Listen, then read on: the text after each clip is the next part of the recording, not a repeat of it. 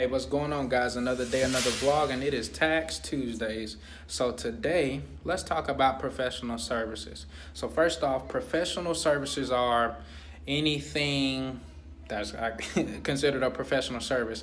An example would be like if you have a law firm on retainer, accounting on retainer, a IT or a consulting firm that you use for your security.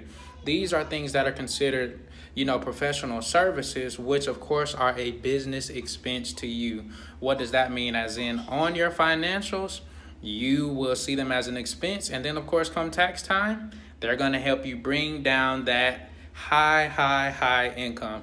So guys, make sure you're keeping track. If you're paying a law firm on retainer, make sure you're keeping track of it. Your accounting firms, your IT, your consulting, business coaching, all of those things, because you can take those on your taxes, and the name of the game is to pay less taxes. All right, guys.